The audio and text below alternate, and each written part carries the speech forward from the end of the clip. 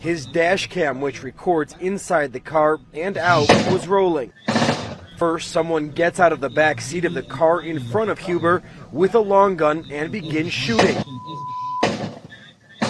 Another man also jumps out of the back seat and fires into traffic, aiming at a car stopped a few vehicles in front of Huber. And I saw the rifle in his hand. I really didn't think it was real. I really thought, man, these other guys are going to shoot back, and I'm directly right behind him. Huber and his friends slouch to try and avoid any possible incoming shots, but he doesn't take his seatbelt off. He doesn't even blink, staying focused on the action the entire time. And then the shots started coming in, or the guy started shooting, and I tried to duck, but I wanted to see. And then a red vehicle started shooting at her. The rapid gunfire set off a nearby shot spotter. The audio sensor alerts police to the sound of gunfire.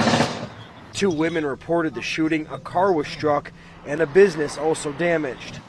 I wanted to reverse, but I was kind of trapped, but I really couldn't go anywhere. I was stuck. The first shots are fired from an automatic rifle.